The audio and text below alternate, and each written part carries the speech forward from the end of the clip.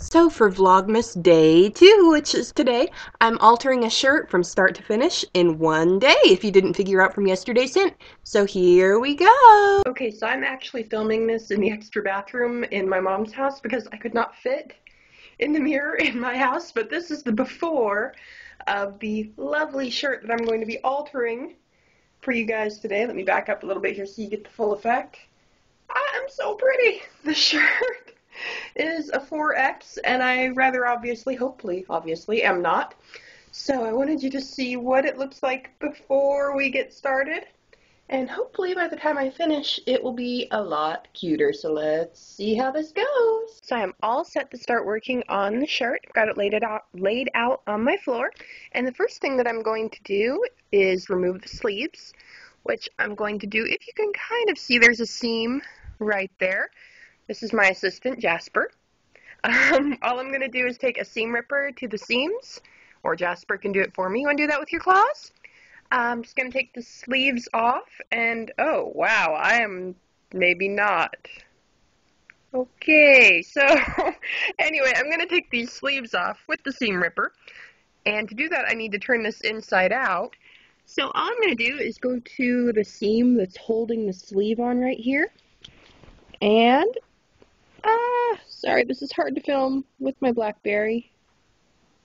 Okay, I'm not really going to be able to show you much of this because I can't hold it, but I'm just going to go through with my seam ripper and take this little row of seams out, and then after that, I will have to go back through and take that row out. I could just cut the sleeves off, but when I can do it via seam ripper, I prefer to, so that's what we're going to do to get started, and then maybe my cat will give me my shirt back. So Jasper, a mouse to play with, and he's much happier now that I've taken the shirt away from him.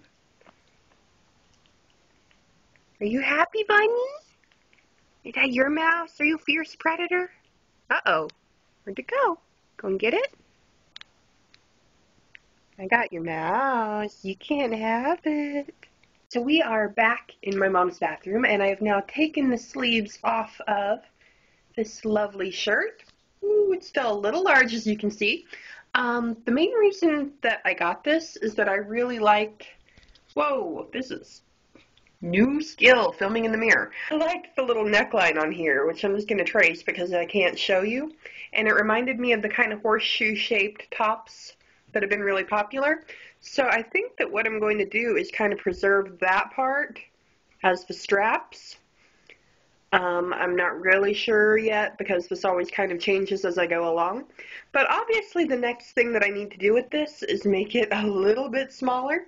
So the kind of more professional thing to do would be to measure really carefully and pin it and be all exact. But I'm doing this in a day and I don't really care that much.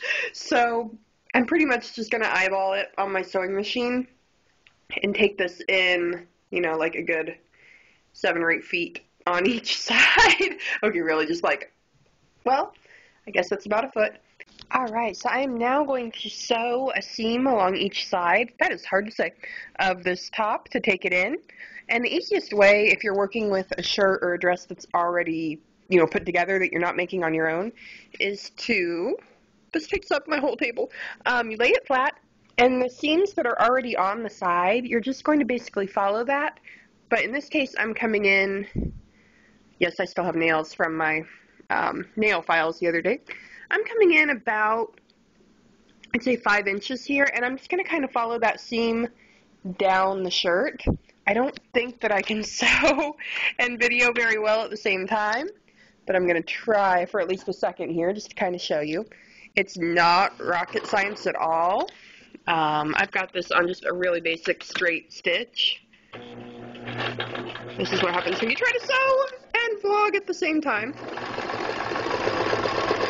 So I'm basically just going to follow, I don't know if you can hear me over the sewing machine, but I'm going to follow the original line just in a little bit. And honestly, I don't put much at all effort into doing this perfectly, and my needle, okay, it didn't come unthreaded, cool. I don't put a lot of effort into doing this perfectly straight because usually the first seam that I sew is never in far enough. I have to go back and do another one. I sew it and then I try it on and then I sew it again, and it's kind of a process, but I really never put that much work into getting it perfect. because honestly nobody really notices. So I try to keep it fairly straight, but you know, I'm not a perfectionist about it. So I'm going to sew these seams real quick and then possibly go back and sew them a few more times, and then I will show you where we are from there. This is now after sewing those first couple of seams along the side. As you can see, it's a lot more fitted now, but it's still way too big on me. I don't know how well that shows up on the video here, but it's definitely a lot closer to where I need it to be. So the main thing I need to do right now is to kind of give it a shape. I want it to kind of nip in here at the waist. I obviously need a lot more room in the chest than I do in the waist, so I'm going to kind of create a curvy line here, where it's just going to kind of dip in a little bit and then curve out a little bit more because, hey, I'm a girl and I have hips. I'm going to go alter this a little bit. One thing I also have to do, pardon my yoga pants, when you sew those seams, you end up with a lot of extra fabric. I don't usually cut it off until I have the seams exactly where I want them, or else it gets kind of crazy. But this adds a lot of bulk if you don't go in here and cut all of that out. So we will do a little more sewing and see if we can get this looking like an actual shirt. Woo! Shape now. I took it in a little bit more, gave it kind of that curvier shape, and it's now quite a bit better fitted to my body. It's still not perfect, but you know, perfection would take a lot longer than the amount of time I want to spend today. So now I'm kind of looking at it. For one thing, I tried unbuttoning. This is so hard in the mirror. Unbuttoning a couple of the little center buttons here to see if I like the sort of scoopy neck better than with it. This is the original neckline. I think I am liking the little scoopiness better. So I'm just kind of trying that out to see if I like that better. If so, I'll sew it that way.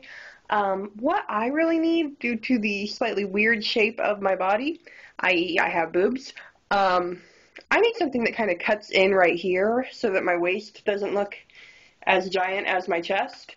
So I have a couple of options. The first thing that came to mind was to sew on a ribbon, and this is just a white ribbon that I grabbed. And so my first thought was to put a ribbon, kind of sew that at that kind of on pure waistline, and then have it where it could tie in the back to just kind of cinch that in. But I'm not really loving how that looks.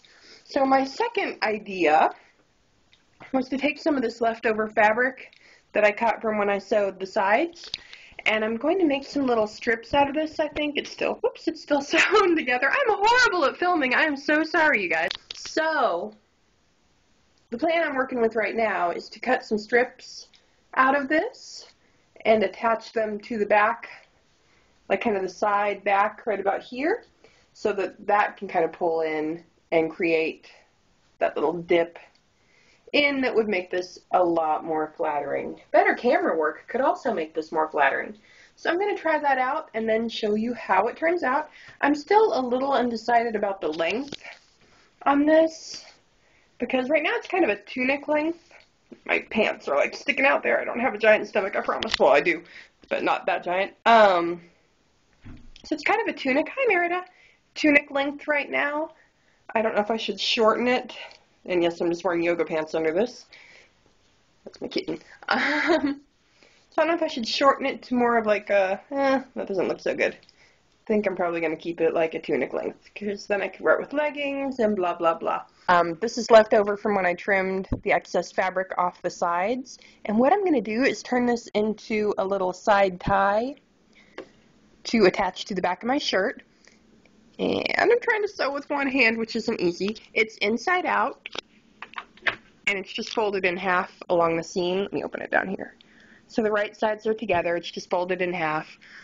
I'm just going to sew down the length of this to close it up so that I just have a little strip of fabric. So 1 second, let me sew, and then I will show you that. Okay, so now that I have those strips cut and sewn, they're kind of a little tube, which I just turned back right side out. And what I'm going to do is attach these to the back of the top, and wow, that's a lot of flowers. And this is kind of awkward to do because I'm not sewing them to the inside of the shirt. They're going to be actually attached to the outside, so I have this really awkwardly on my machine, but luckily I only have to sew a couple of stitches here. And then those will tie in the back. So I will show you what that looks like once I get them finished. And it's finished now. It's not perfect, but I think it looks a lot cuter than what we started with. I don't think you can really see the back side ties that well, but it's done. Yay! So see you tomorrow, guys. Bye!